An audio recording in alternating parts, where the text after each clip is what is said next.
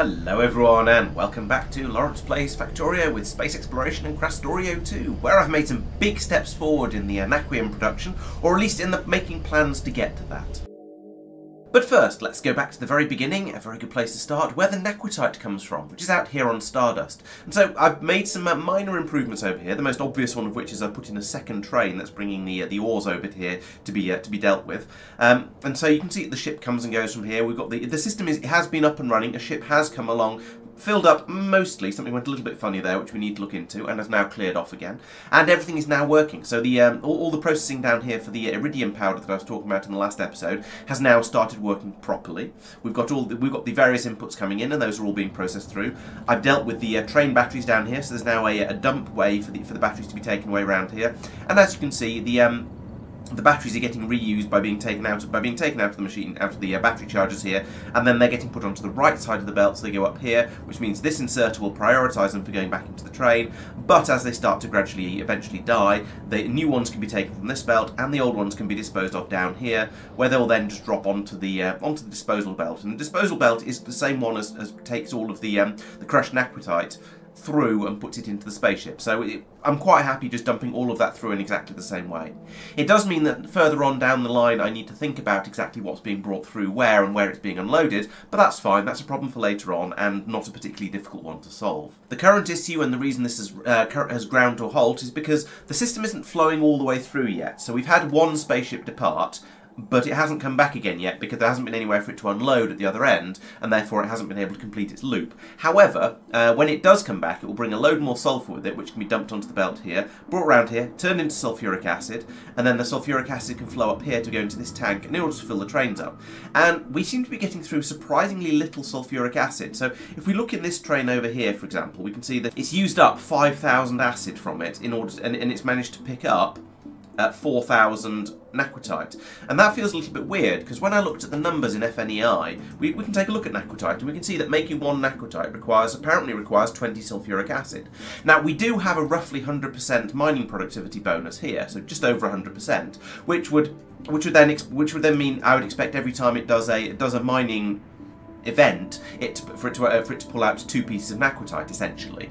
And so that would mean effectively, instead of taking 20 acid per dig, or per piece of naquitite that's produced, it would only take 10. But even so, it still only seems to have used 5,000 acid in order to make 4,000 naquitite. And in fact, looking at the numbers here, it's 4,000 to make 4,000. So it seems to be more of a one-to-one, and that's a bit surprising. And I don't really understand why, because and it also means that if we look out at one of these mines down here, for example, we can see that this one has managed to completely fill up its warehouse, but it's still got 93,000 in it, and these pumps are set to cut off at when this gets up to 100,000. So we've only used 7,000 to completely refill this this warehouse. So there's something a bit funny going on with the acid over here. Now, I'm not actually complaining, because this is really good. If we're using a lot less acid, that means that the sulfur that we're bringing out here is going to be under a much lighter load, so it's going to be much easier to keep everything running.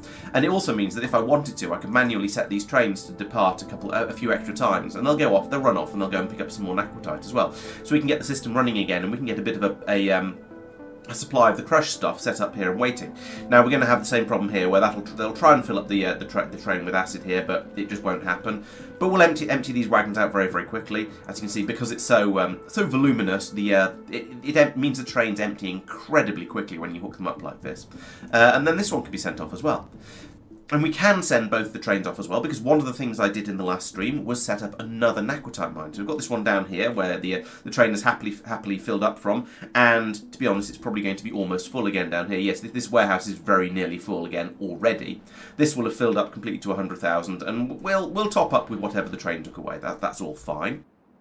Meanwhile, over here we have a second mine that's been set up, and this is the one I built the rails out to it before, and I've just finished it off by putting in the actual mine itself and the rails going around here and the station and so on. So that's finished this little bit off. I couldn't quite fit the curve in there where I wanted to, but you know, that's good enough. And so again, over here we've got a load of drills set up. I put a speed module in, speed beacon in on this one because I thought I might as well. And we've got the same sort of thing where the acid is being pumped out until there's 100,000 in the tank, and then the train can clear off again, and we'll top up, and this warehouse is already half full. So it's, yeah, we have enormous quantities of naquitite sort of theoretically available, and if I manually nudge the trains, then we can get a lot more flowing through. As you can see over here, we've now got well, we've had a healthy supply flow through here, and now over at this end, most of it has gone through. We've now got about 1,000 crushed naquitite.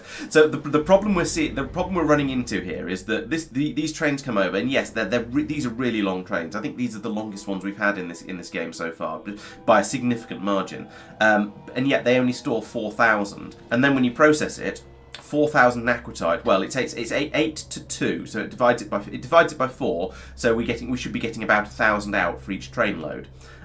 We then get slightly bigger stacks coming out as well, which is nice. So instead of only stacking up to 10 like it does in the trains, it stacks up to 20. So that means that this one entire train of these with 8 carriages in it will produce 1 wagon's worth of crushed naquitite, which is kind of ridiculous, and is why it would be very, very nice to be able to put some productivity modules in here. However, if I did want a productivity module, the naquitite crushing, then I would have to get it onto a planet first, because you can't use productivity modules in space, with a few exceptions, and that would mean that we need 8 times as many ships in order to transport it as we do if we're just using the if we're transporting the crushed naquitite.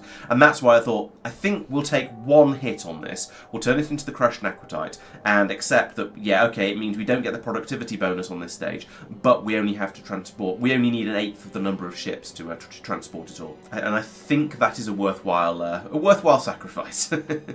I've also put in meteor defense cannons over here because, well, I wasn't sure when I first came out here whether we actually got meteorites in space as well, in deep space specifically, because we are way out in the middle of nowhere out here in Stardust. This is not, but it is. I suppose it is an asteroid field, so yeah, there's going to be small rocks floating around. That's fair enough.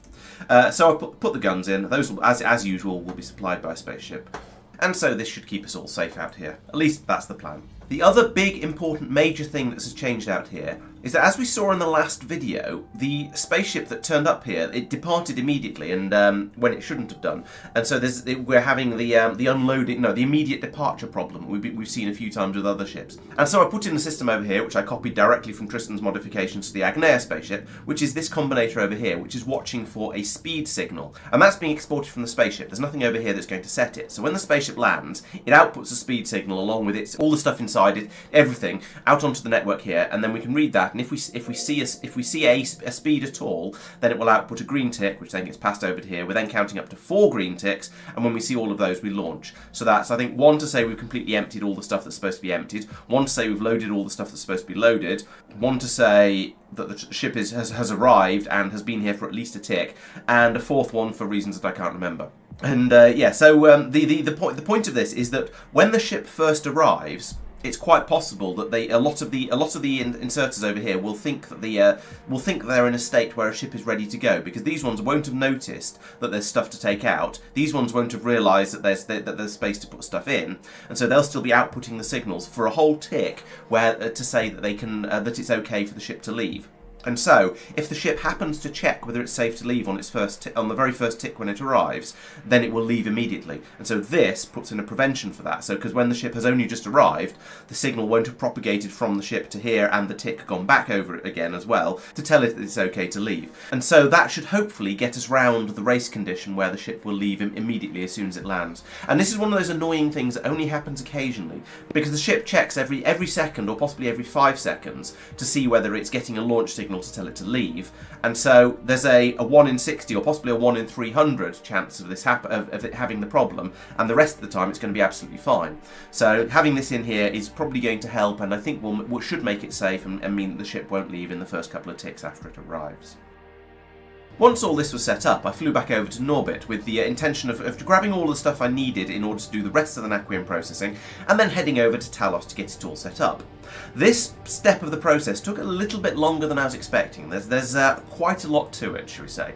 The first part was really easy. I thought, right, okay, so we're going to need some spaceships, we're going to put them over in Talos orbit, and we're going to have somewhere for them to land. So we'll have one land up here, and we'll have the spaceship come over from Stardust. We'll land it here. We'll unload all the crushed naquitite. It can be then taken down in a train down the space elevator. So I put in a piece of track as well. All this stuff all came together quite nicely.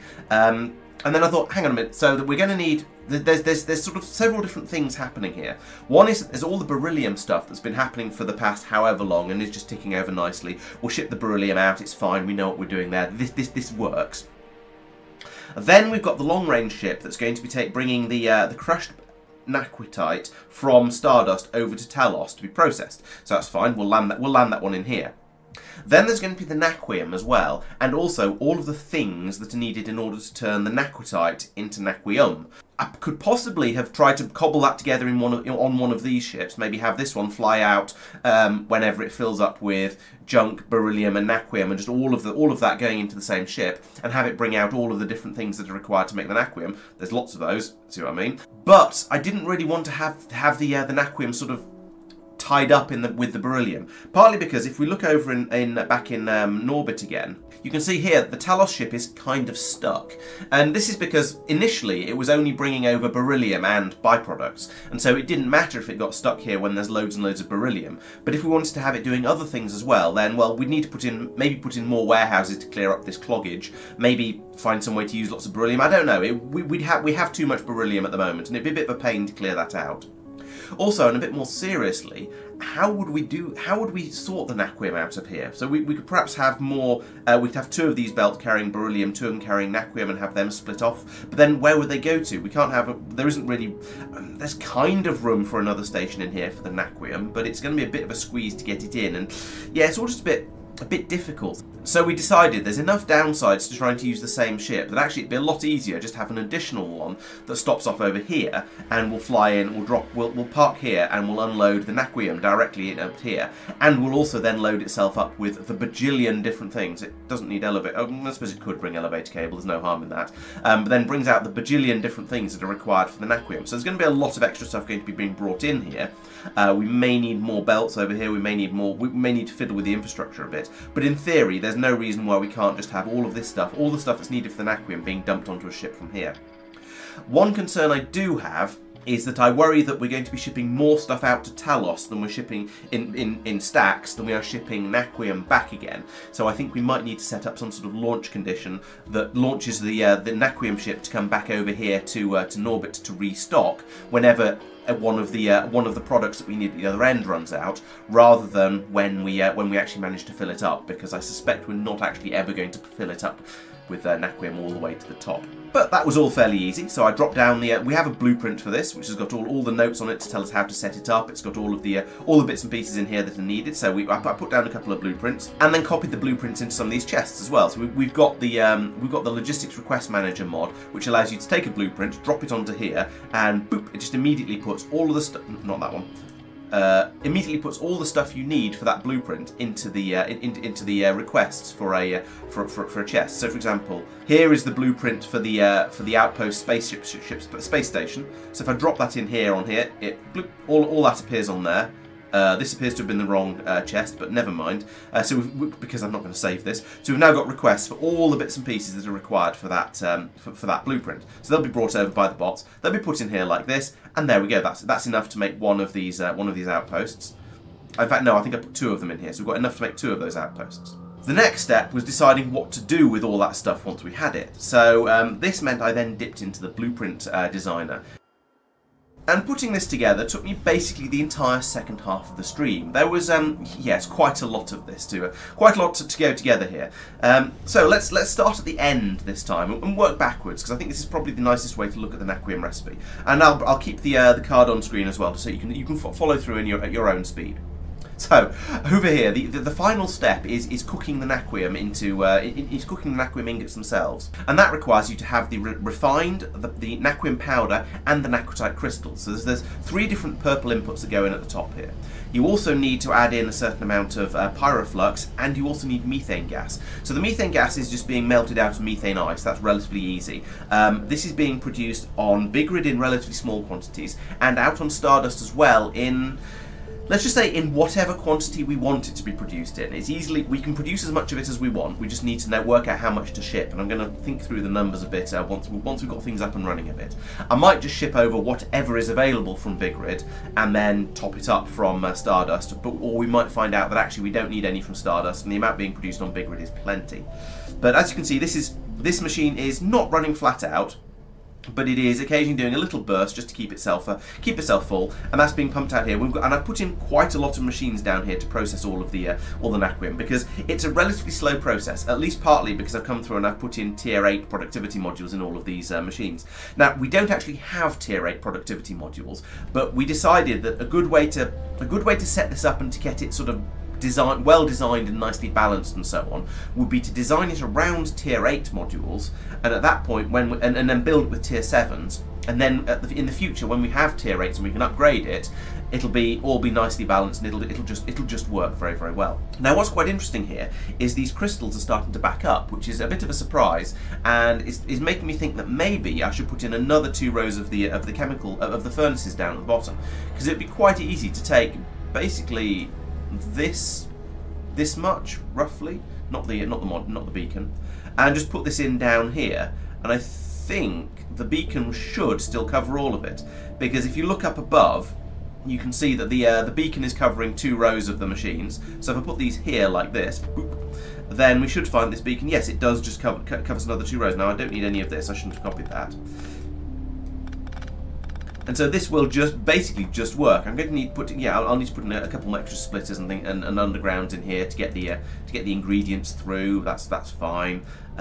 Same go in here. And then a belt like that. So yeah, it'd be quite easy to bring all that through. And now I suspect at this point we'll get to we will now start to not have enough crystals, and then they won't back up. This is probably going to be too much, but I'm not sure.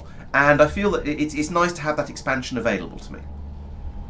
So the crystals, yes, the crystals being made. These also take in both the refined and the Naquium powder. So both of those need to be pulled in quite large quantities. You can see it's very large quantities. I've got a purple belt here, and we're still barely getting through enough of the refined. That's interesting. I'm going to have a look into that, because I thought we were okay for both of those, just flowing through at the rate they needed to. This also takes in quite a lot of the vitalic reagents, as you can see down here, but some of that gets passed back out again, and I've got, in fact, lots of everything gets passed around again. There's lots of returns in this recipe. In fact, about half of it, looking at slightly less than half of the inputs gets returned. And there's a 40% chance almost of the vitalic reagent coming back out again. And so I've got these splitters in here that are just passing it back round. We're pulling out the refined and the powder here. Those are getting merged onto this belt and then coming up here and then being sorted in as appropriately at the top. And we've got a priority splitter here, so we're recycling it first and then feeding it in from there as a secondary input. And this does seem to be, it seems to be mostly keeping up. The machines are all green, so, well, except for those two. Okay, the machines are mostly green, so it's kind of hanging on just about. And then similarly over here, we've got the vitalic reagent being passed around and put back in over here as well. So it carries on. It gets recycled, goes round and round and round as necessary. So yeah, that's quite a nice, neat little area for doing the centrifuging of the Naquium. Now up here, this bit's interesting, because as you see from the diagram, there are 2 ways to make both the Naquitite powder and the crushed Naquitite, and the refined Naquitite. However, they have slightly different balance levels. So if we look at this one down here, this one you can tell this one is the powder focused one. You can tell because there's a powder on the machine there, powder icon, and this one produces more powder than it does refined Naquitite. The other recipe has the refined on the icon, and it produces more of the refined than it does of the Naquium powder. So the theory I've come up with here is that, well, we're going to need quite a lot of both of them, sure, but if we balance the system so that we tell the machines to run when there's less than 1,000 of the thing they produce primarily in the chests over here, then we can have them turn on and off as appropriate in order to keep the amounts balanced. So you can see here, this chest here has 1,000 powder in it at the moment, so this is turned off because it's linked across here with the red cable to this piece of belt down here. Now we've just dipped below 1,000 again, so we've now started to let it back through. But once that gets to above 1,000 again, so once we've churned this through, we'll get this slightly above 1,000, and it'll cut the supply off over here, so we'll stop producing the powder. And so using this, we can switch back and forth between which machines are turned on. Now it seems to me that these machines up here are always running, and even despite that, we still have a shortage of the refined Naquitite down here. So we might need to change some of the setup around here a little bit, because we're just using this up a little bit too fast at the moment. But the basic theory works. So we've got one of them that is full. It's got up to 1,200 now, but that's okay because it's now stopped. Yes, we're getting a little bit of it through from here, but it's coming out faster now than it's going in. So this is working quite nicely to keep the 2 balanced. And up here, these first 2 machines, and it's only 2 machines because, well, one half blue belt of the crushed Naquitite is about right to keep 2 machines running, as you can see by the fact that this one is occasionally cutting in and out. I do have more machines in across here, and I'm considering maybe adding in, maybe having a faster belt here and turning in on a third or even a fourth machine. I think there's just about room on the output belt down here. If we look at the numbers on here, we can see that we've got 10 going in each time, and we've got 6 refined and 4 powder on average coming out, so that's 10 coming out. But then there's also a 50% chance of the cation exchange beads. There's a 20% chance of the beryllium powders, that's another 1 roughly. And then also we've got a productivity boost of 72% here, so that's probably about 18 coming out for every 10 that go in. And that's why we've got a green belt down at the bottom, which is looking fairly full. So this has a capacity of, I guess, is it 3 times the half belt up here? And we've got about twice coming out. So yeah, there's definitely room to run another machine over here. So perhaps the way to fix this would be to upgrade this belt across here, link it into there, and then let these machines run, these 2 machines run as well. And that should give me a slight boost. What's the speed difference between these belts? So the speed difference is that this one runs at 45 per second, this one runs at 60 per second. So it's giving an extra third. So this machine won't run flat out, but this machine will run a little bit faster, and this machine will run occasionally. We shouldn't overload this belt.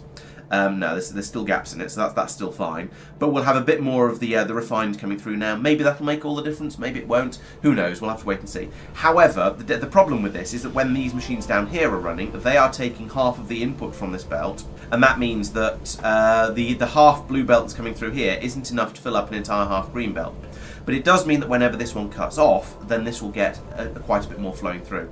Now, the correct thing to do will be to upgrade all of this to green along here.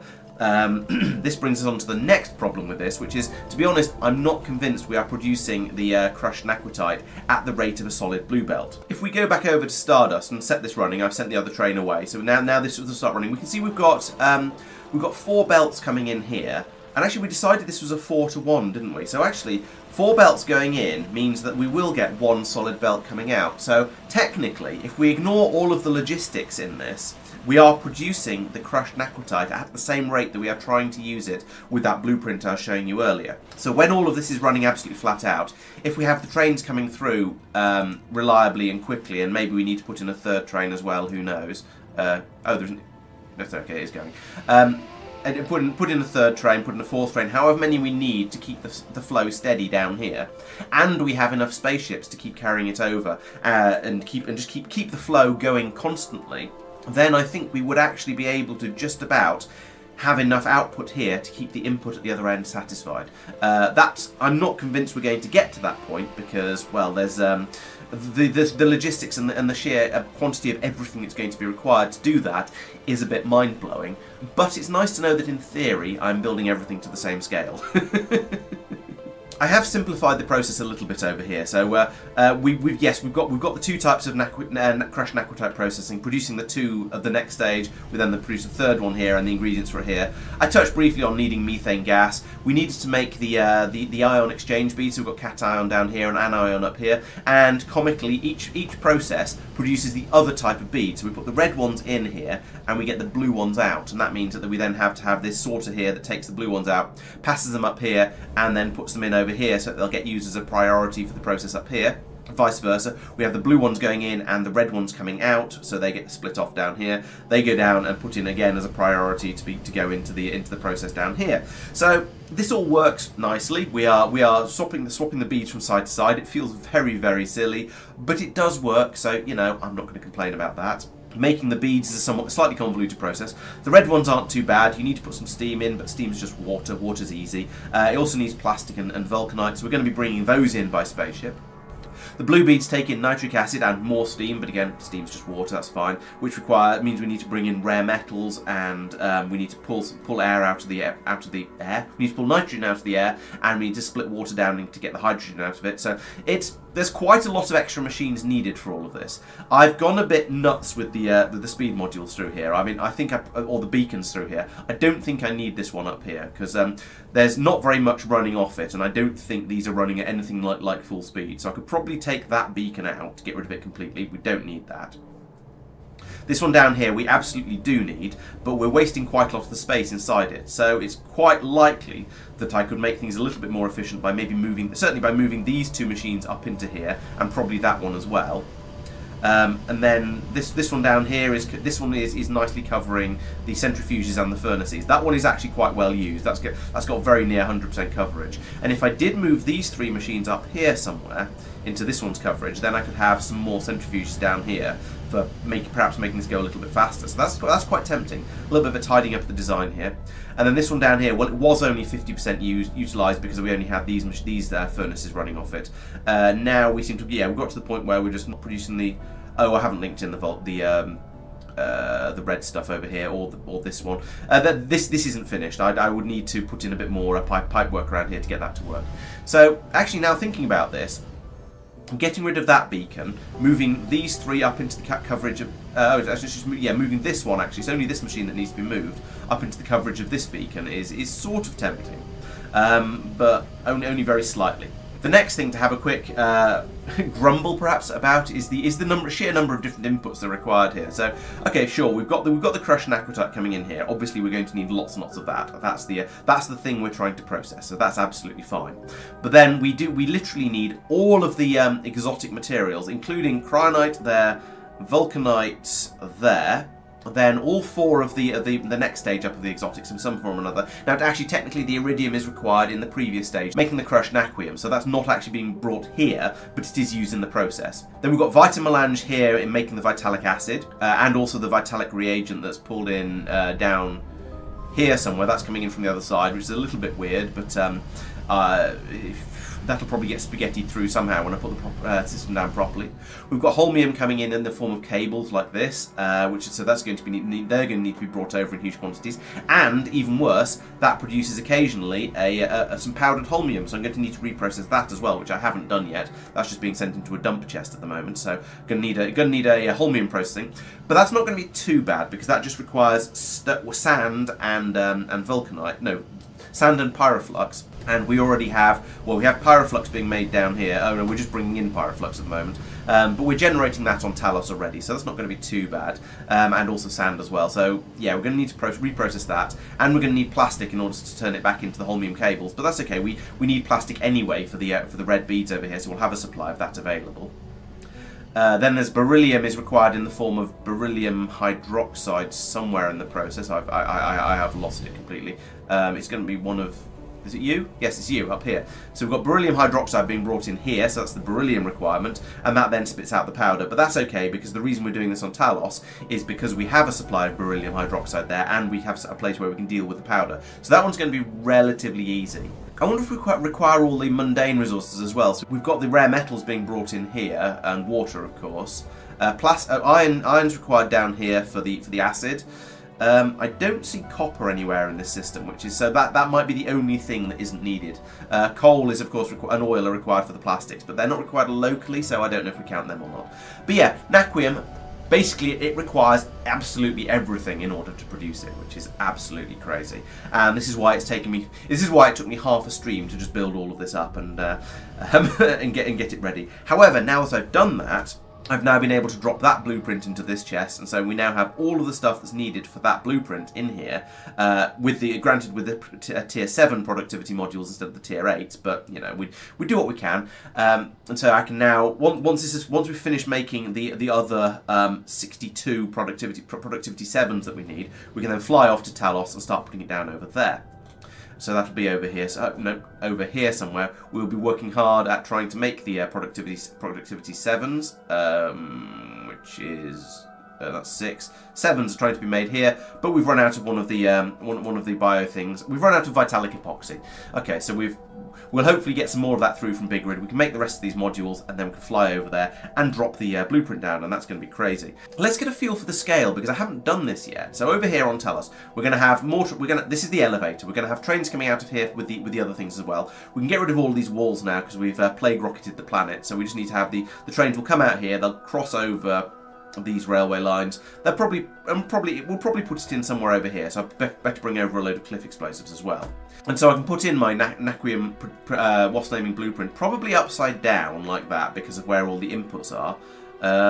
If we drop that there, yeah, I mean that's fairly big, but actually, to be honest, compared to the size of all the beryllium processing I've got, it's no bigger.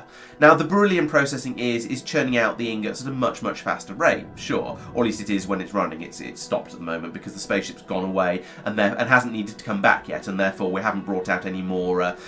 What's it short of? Sulfur, of course. It's always sulfur, and so this system is not currently running. But if it was, it'd be churning out the beryllium a little bit faster than we're churning out the Naquium over here. But then, yeah, from there we can then feed all of that back into into a train, take it up top, and pass it back over to Norvis, where we can, or at least to Norbit, where we can then start thinking about what we want to do with it and how we're going to do all of that, which is going to be interesting. And I think I might have cracked the hard part of the Deep Space Science 1.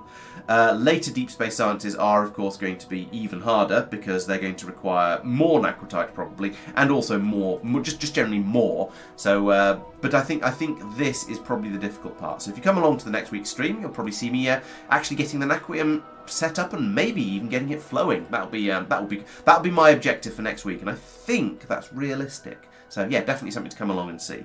And I think the point where I start advertising the next stream is a good place to end. So yes, as I say, we will be having the next stream will be on Thursday, which I shall be working on this, 7:30 UK time as normal. But before that, there will be another Satisfactory stream on Tuesday where I shall carry on playing with gold and Christmas shenaniganery, and also delving into oil. And now, if I know anything from playing various other factory games, it's that oil tends to be the one of the more difficult steps. So in Factorio, it's sort of thought of as the great filter. It's the one where a lot of people will apparently stop playing Factorio when they get to blue science because they have to go off and deal with oil, and oil is more difficult than the other stuff they've dealt with so far.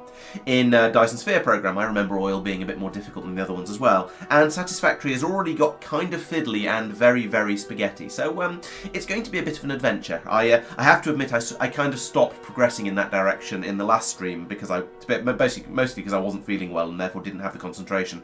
But I'm feeling a lot better now, even if I don't sound it. So I think on Tuesday I should be able to make some big progress with the oil. There will be the other half of this update video on Monday, as you're used to, and if I have time over the weekend, which I sincerely hope to, there should be a video coming out on Wednesday for channel supporters, and then it'll come out the week after for non-channel supporters. So if you want to get an early view of one where I talk about the various different ways of moving things around in space exploration, so talking about spaceships and rockets and delivery cannons and elevators and arca chests, all that sort of stuff, and the relative costs and advantages and disadvantages of them, I'm making a big update to the sort of similar video I did for 0.5 that covers all of the changes in 0.6 and also goes into quite a lot more detail on the costs and things like that, and so that should be a good video, and that'll be coming out, as I say, on Wednesday for supporters. That pretty much covers what's going on the channel, so as ever, thank you very much for watching. Please make sure you're subscribed so you don't miss out on all the rest of it, and I'll see you next time. Bye bye.